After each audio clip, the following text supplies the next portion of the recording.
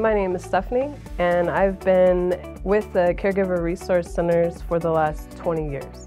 So a family consultant is a social worker, basically, and we help provide resources and support to caregivers who are caring for their loved one at home.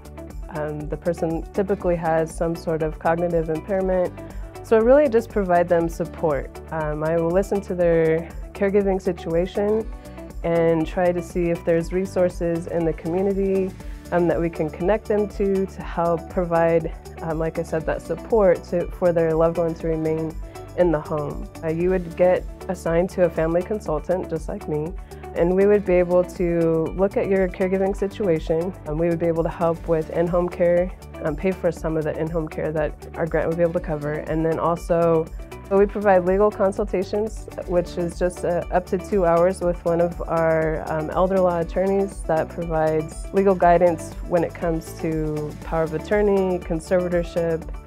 If you want them to take a look at your will or your trust, they would be able to do that. Family caregivers say that Del Oro services are invaluable to them, came at the right time. Some wish that they would have reached out sooner so they could have had the support sooner. Others call us like their lifesaver.